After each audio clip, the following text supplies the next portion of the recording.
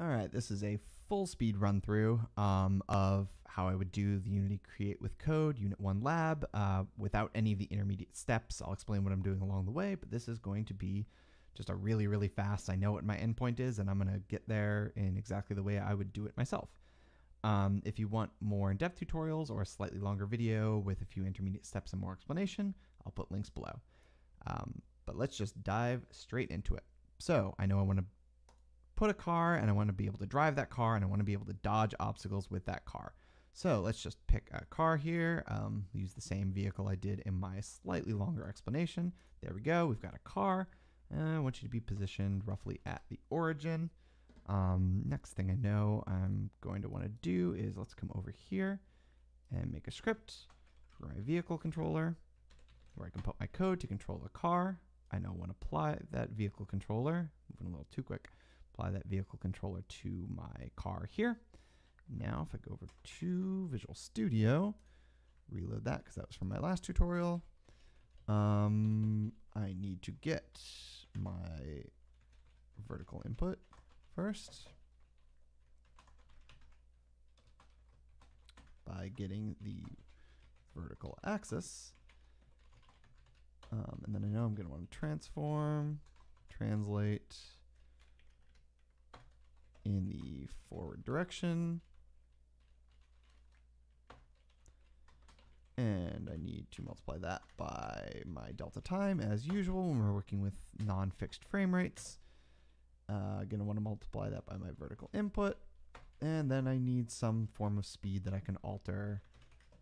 Let's make it public for now, because I might as well. Whoops.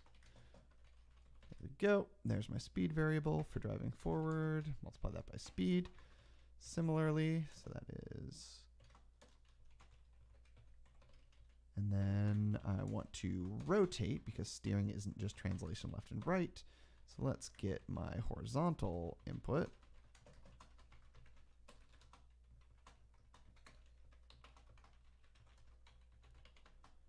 Oops. Horizontal input. There we go. Transform, rotate around. I'm rotating left and right, so that's around my up axis. Time delta time.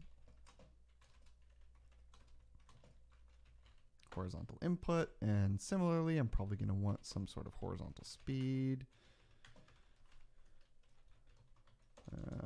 Let's call it turn speed. I'm going to want this to be a bigger number, I'm pretty sure. So times turn speed, and that should give me a good approximation of driving. Are you unhappy? There we go. Okay. So got my vehicle controller on there, and just do a quick check and make sure I didn't make any blatant mistakes. Yeah, it seems pretty good. Okay, I need obstacles for my car to drive around. I'll use the same ones I did last time again. Pop out a crate here. I want my crate to have a rigid body because I know I want to be able to collide with it. And I'm gonna want a couple of those. Whoops, you didn't duplicate. Why not? There we go. Crates. More. Something's being weird about my controls. There we go. More crates. More crates. Sure. Good enough to start. Just make sure I can collide with those properly. I can't because I didn't put a rigid body on the car, did I? Nope. Let's fix that. There we go. And crash through some boxes. Yeah, it seems okay.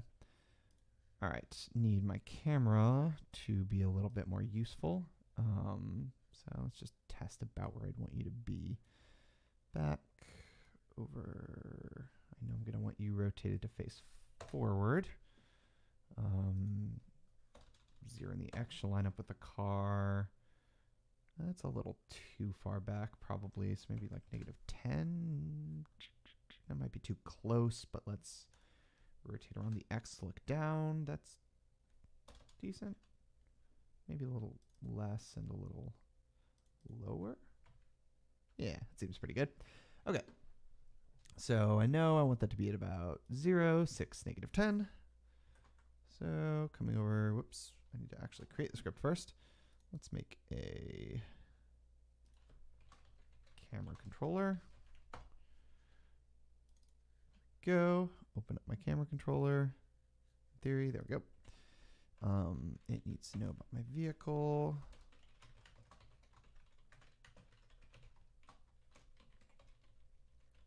And I said I wanted it to be, I want its position to be equal to the vehicle's position plus 0. I think it was like 6 above and 10 behind, I think is what I did. I should probably actually put the vector 3 in there. That might be helpful.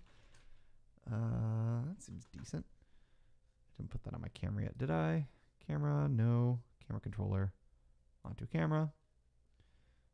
Vehicle, into vehicle controller, go. Let's see how this works. Yeah, it seems decent. And that's about it for the lab. We got a car, we can drive. Doesn't, for the sake of the lab, need some of the more complicated things. Car flies a little bit. There we go. That is a very quick run through of the lab. Thanks for watching.